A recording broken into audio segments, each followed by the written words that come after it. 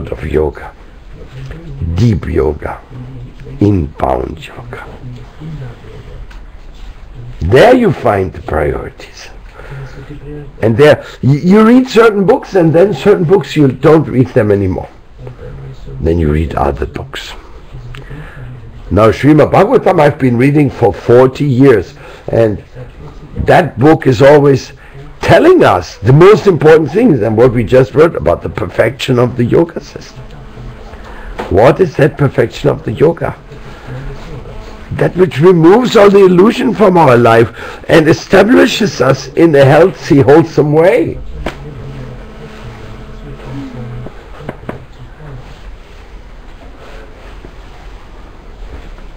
If you want to gain entrance into the real world of yoga,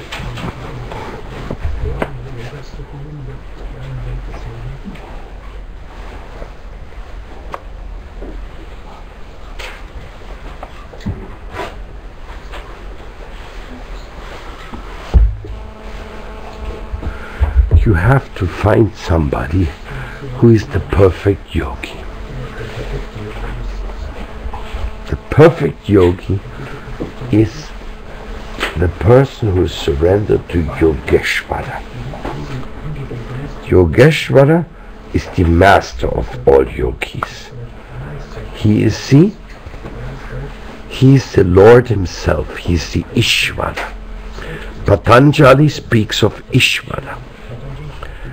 You have to do your svadhyaya very careful. You have to study the scriptures about it. Don't think that you can get all this information just by a few weeks of making a few exercises, and then you get a teacher certificate and you say, now I'm also a yoga teacher. I'm studying this topic for 42 years, and I'm feeling that I'm just getting to the entrance. It's such a vast field. Just like in love, you never feel that you love. In knowledge, you never feel that you really know. And then you face another problem. You forgot what you learned before. But how much knowledge do you need? What is the essence of all this? This is really the most important question to ask. So the inbound school of yoga, the inbound yoga system, it is giving us a chance to become a member of that group of people who want to become instruments of divine love. The instrument of divine love, yoga. It is really where everything you do has something to do with your connection with Ishvara. And you understand that Ishvara has come into my life by his own sweet will. There's some spontaneous attraction for the yoga principle in a person, most likely, but still only by the mercy of Ishvara can you come in contact with Yogeshvara. And the Yoga Sutras, Ashtanga Yoga, they all point in this direction. But we have to also understand that of all the yogas, the most ecstatic execution of communion is when we pray to the Holy Name. When we invoke the presence of Ishvara in our life to become an instrument of His. There's no yoga exercise comparable to that.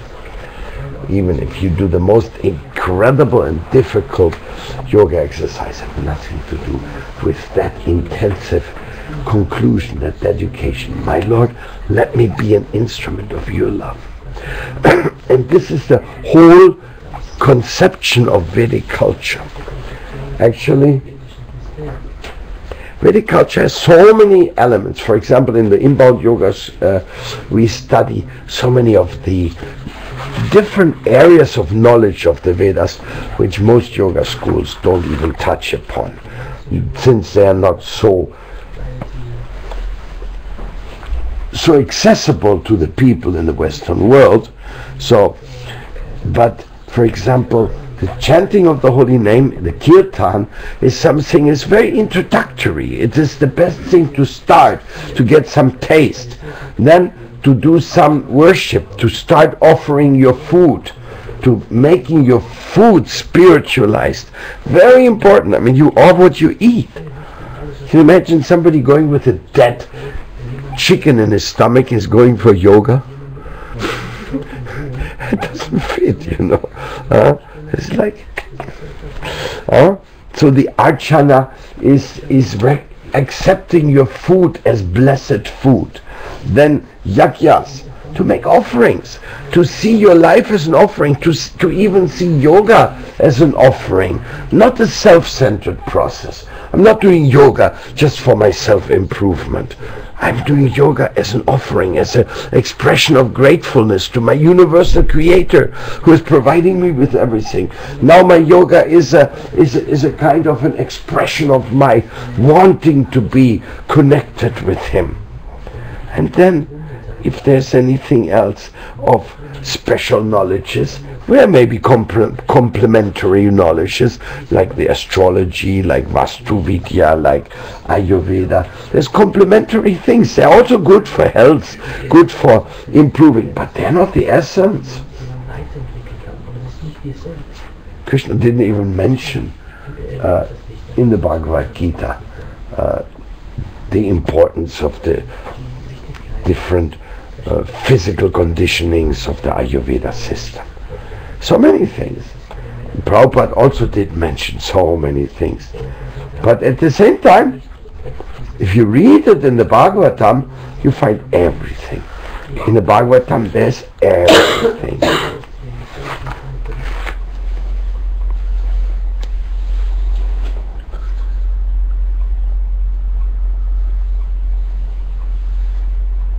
You see, yoga is not self-contradictory. Yoga is a complementary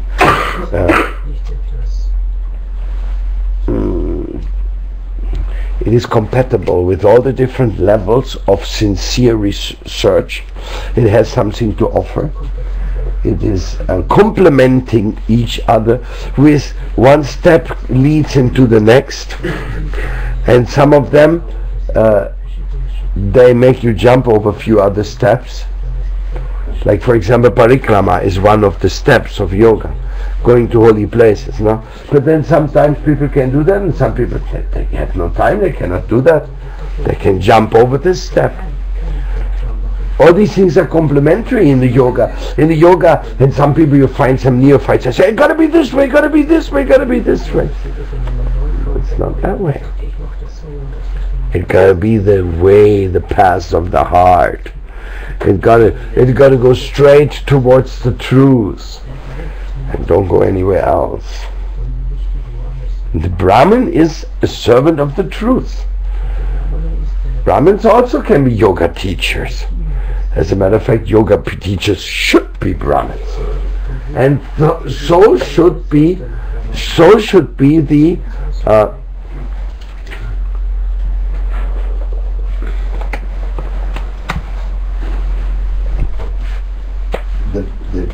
doctor, the Ayurveda doctor. He should be a Brahmin for sure. The Jyotish, the astrologer, he should be a yogi, he should be a Brahmin, because he's going to read your chart, he's going to understand about some of your karmic implications, but now he's going to give you a life advice. If that life advice is not based on the truth of the teachings of yoga, if that's not so, then it will not be really good life advice. It will be some kind of a disaster. So therefore, we are taking Brahminical life, the commitment of Gayatri, the Gayatri. Gaya means chanting, and Tri is that which liberates us. So we are receiving this mantra when we want to serve. yoga is the entrance to the world of service, but not arbitrary service, no, concentrated service. If you're a doctor, you're a health servant. If you are a cook, you are providing healthy sustenance for the body servant. Every service, everything in life has its particular specific service application. And if you do something just for taking and not for giving, your service is not appreciated. Whatever you do in life for taking is not very boring. But if you do something for giving, it may be very entertaining. It may be very charming. So what you do for a living, okay, you do things for a living. But what is your mission? My mission is to fill my belly. Like some people say, do you live to eat or you eat to live? What is it really? Where's your yoga? Where's your intensity? What is that system of yoga which will provide you a true contact with Ishvara and becoming an instrument of his love? This is the path. Like, for example, in the inbound yoga system, we give an introduction to the Varna Ashrama system. We are introducing how people become servants in different respects. We introduce them to the three modes of material nature, to see how much they incline towards goodness, how much they incline towards passion and to ignorance, how to control themselves, what are the dangers they will face on this path. Because the Vedic culture has actually been designed in such a way that through the prayers, through the behavior, through the food, through the educational installments, you get more and more powerful on your path to do the right. Not powerful to become an independent problem. You know, people in this world, power corrupts, absolute power corrupts absolutely. So, do you think yoga is a power system to give you power and then to corrupt you? No, but it can happen. Some people, they gain lots of fame, notorious they are, and in this way they use it for themselves and forget about the Lord who has given them the call of yoga. That is a big misgiving when people think that I have become independent. Yoga has made me independent. Money has made me independent. Weapons have made me independent. Political power has made me independent. I am the most beautiful of all has made me independent. Remember Cassius Clay? I am the greatest. Just because he knocked somebody on the nose and he fell over. I mean, come on. That's going on every time, everywhere in this world. And nobody's the greatest for hitting others anyway. He's so dumb. This whole boxing is one of the most dumbest sports you can imagine. And so then somebody in that dumb sport declares, I am the greatest, and getting a big applause. So the inbound yoga study is actually, you have to restudy life a little bit. You have to reset your values. You know, sometimes when the computers break down, everything is like upside down, the software is corrupted, viruses have entered and everything, and the thing looks like totally hopeless. Then there's one last chance. It's called reset. Reset to the basic outgoing unit. Let's reset this thing. I mean, we may be losing some information here, but this thing is going nowhere. Reset. So this society today has to go and get to the reset button, because it has gone so upside down, everything confusing, corrupted. So if you want to adjust it, like you want to do what we call the psychology of imperfection, You enter into a turmoil, you will find endless and endless problems, and from one leads to another, and so and so. So the whole idea of the Vedas is to teach us nitty-gritty down to the root of our heart that we are servants, and that we will be only happy when we serve. And that service is divided according to the ability. Like you said, the divisions of mankind were created according to the ability and the work of man. If you're a dentist, then don't clean other people's shoes. It's not that you cannot, you probably be a better shoe cleaner than anyone, but sorry, if you're a dentist, there's a long line of people with big tooth pain. Now if you're cleaning shoes, it's not going to help them. Anybody can clean shoes, but not anybody can clean and fix teeth. So, in this way, Chaturvanyam Mayashishtam Guna Karma Vipagasha, pleasing, Sansidya Haritoshnam, everything has to be for pleasing the Lord. So, what's your talent? Okay, please the Lord this way. You know how to sing, please the Lord this way. If you don't know anything specific, then it's a little bit more difficult. But still, God is so merciful that only by your cry, you're crying, oh my Lord, I want to serve you somehow. Let me be useful somewhere, somehow. And then immediately you will be rewarded, and there will be some chance will be given to you.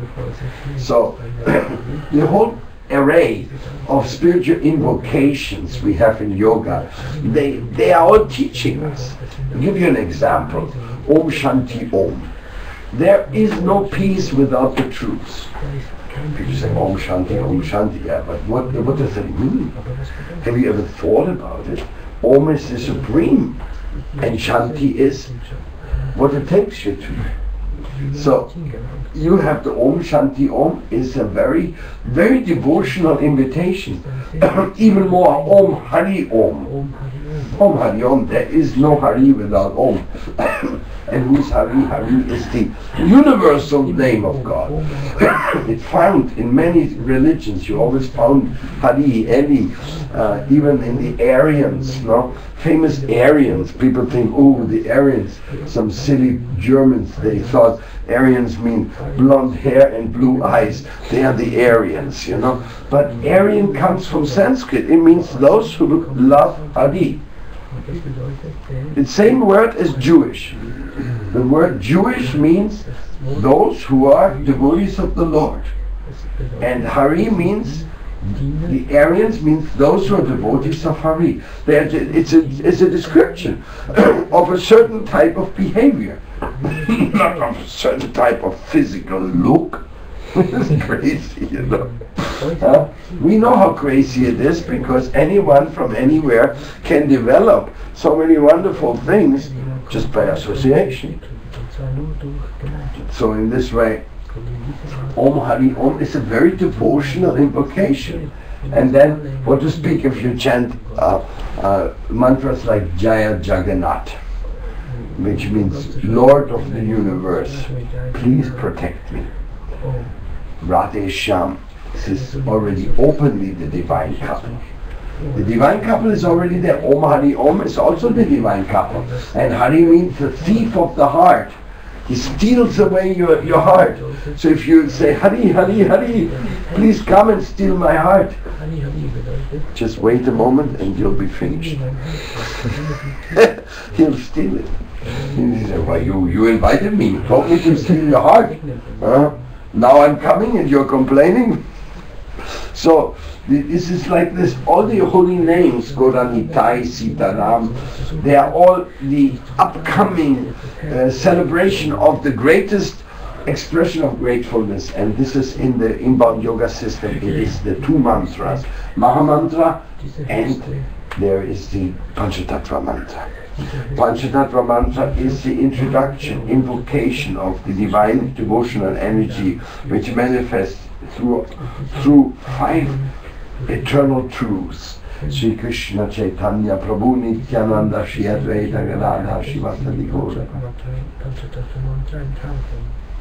So there is invocation through sound, healing through sound, and the meaning of the sound. We should not only go by the energetic influence, we should also go by understanding, comprehending what is really there, where is it taking us. No? And for example, it takes us to behave properly.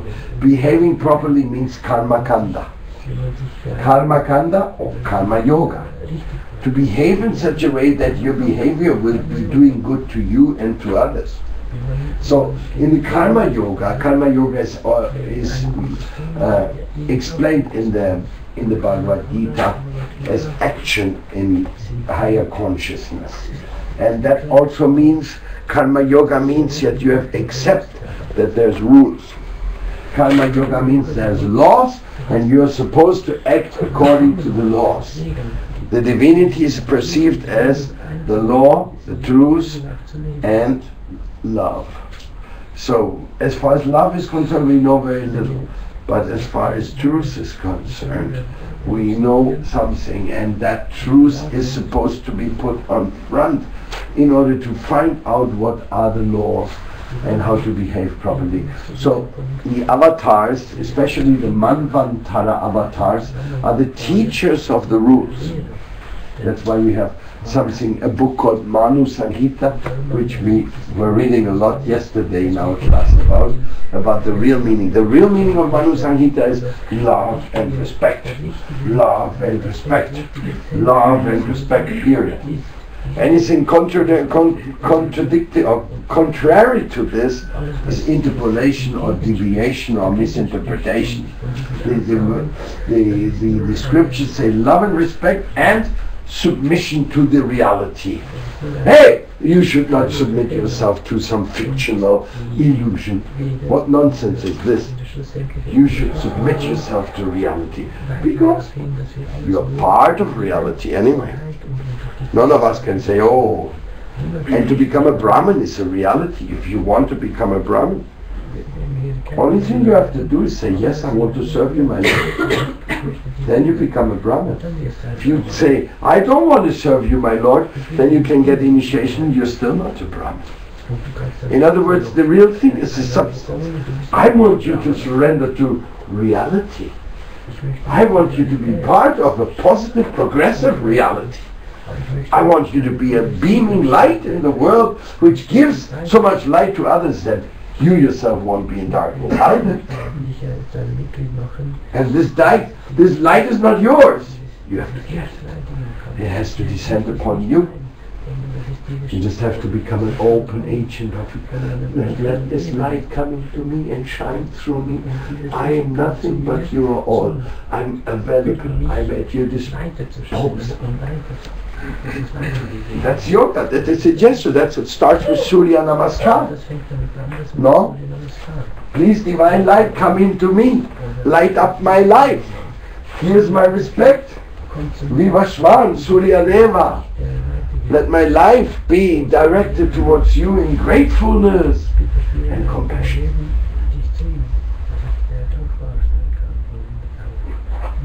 So all these different elements of the yoga path,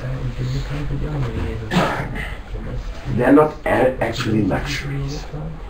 They're actually necessities.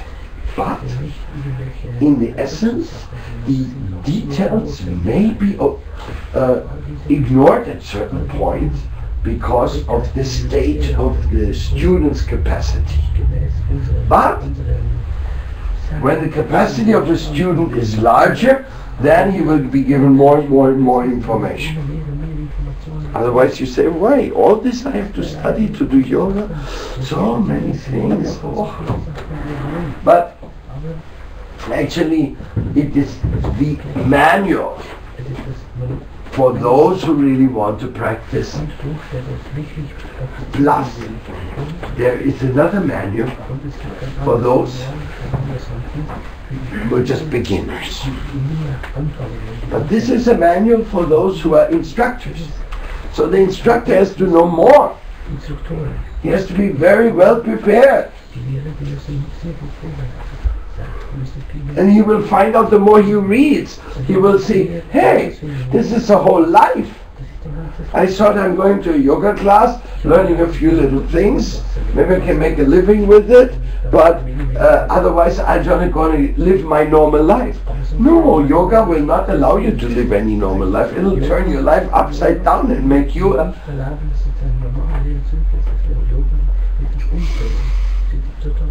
recipient of this divine love.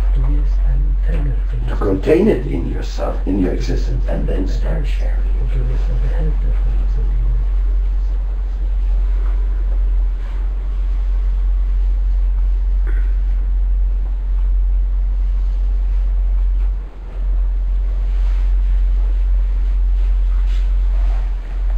I wish I could invite all of you to have this beautiful experience of telling others about the message. I was just telling one devotee this morning that I didn't know what I was going to talk about today. And so what has to be talked about, what has to be brought to our attention is that there's something can flow through you. Yoga means to go into the flow, not opportunistically and much less opposition way. Let the divine flow come in you and through you. What means opposition? Is there any opposition to the truth? Factually not. You cannot oppose the truth. But you can go within the free will area of the truth. You can go into a different direction than which is the best for you, so that you learn out that this is useless. There's a lot of things like that. Actually, the Vedas, they do that all the time. They invite you, they say, hey, you want mystic powers? Yeah! How do I get them? Come over here. Now you do this and this and this. Now first of all, you stop this, you stop this, you stop this. Hey, don't smoke, don't, no, you can't get mystic powers, it's ready. Yeah, blah, blah, blah, blah. You want mystic powers? Okay, do this, do that, and so they tell you this, and then you, wow, I'm going on my way to yoga, I'm getting some mystic powers. Then the yoga teacher comes, he says, you know what's the value of mystic powers? Yeah, it's incredible. There's nothing. What do you mean? All the things you taught me to get something, now you say there was nothing. I don't understand you. So you don't need to understand anything. Just keep working. Just keep working. Then the things, oh, I want to go to heaven. I want to go to heaven. No more suffering. Yeah. And the Karmakanda said, oh, you want to go to heaven? That's very good. So now you prepare for heaven. You do these things, you do that thing, and like this you go, wow. Now I'm getting ready. I have my ticket to heaven ready almost. No? And then the teacher comes and says, so you want to go to heaven? Yes, I want to go to heaven. Yes, they say, only fools go to heaven. Please, my dear teacher. First you taught me, for the last few months you said me how I should prepare to go to heaven, and now you tell me only fools go to heaven. It's too much for me. Why, you really want to learn something, you have to be ready for it. You have to be ready for things which you are not controlling, and you are not in charge of them, and you want to know, then go. You don't want to go? Well, then don't go. Nobody's obliged. It's only by invitation. And you have to beg for the invitation. In this way, oh, heaven. Why not heaven? What's wrong with heaven? Heaven, that's a place where you have temporary enjoyments of highest degree. And after that you have to return to this world, because there'll be some imperfections and you'll get some reactions, and after that back to Berlin, back to Tokyo. No, not again. I've been there already. I know what it's like. I don't want to be there again. So really? So how was heaven? Yeah, it was pretty good. mangoes size of elephants. They drop from the trees with the mango riblets. They're going all over. You just go and drink. And women just so beautiful. No divorce. I mean, incredible. Heaven is something, you know. Did you suffer there? Well, I saw a few little sufferings. Like what? Well, one time, you know, our king, the King Indra,